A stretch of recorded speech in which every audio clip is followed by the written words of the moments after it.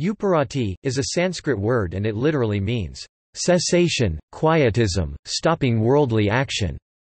It is an important concept in Advaita Vedanta pursuit of moksha and refers to the ability to achieve dispassion and discontinuation of religious ceremonies.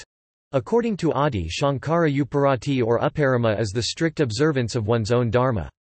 Sama is the restraining of the outgoing mental propensities, i.e. the curbing of the mind from all objects other than hearing etc., and Dhamma is the restraining of the external sense organs from all objects other than that.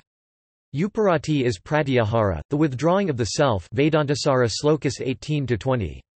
These essentials along with titiksha, i.e. endurance of pairs of opposites, samadhana, i.e. constant concentration of the mind, sraddha, i.e. faith in the truths of Vedanta, and mumukshutva, i.e. yearning for spiritual freedom, which are the sixfold inner wealth, prepare one eager for liberation to gain the knowledge of Brahman. Effort is involved in inculcating sama and dhamma, but the exercise of uparati requires no efforts. In the state of uparati, which is total renunciation of actions, i.e. enjoined duties, one discovers an inner poise, silence or joy. The mind which is conditioned to fulfill duties is not free to pursue knowledge. It is through renunciation that a few seekers have attained immortality, not through rituals, progeny or wealth. Na karmana na prajya danena tyajanak amritvamamasa.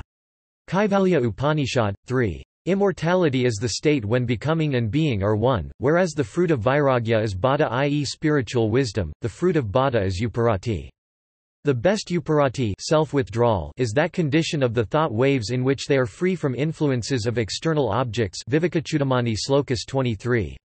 Uparati is the abstaining on principle from engaging in any acts and ceremonies enjoined by the Shastras, otherwise, it is the state of the mind which is always engaged in sravana and the rest, without ever diverging from them. References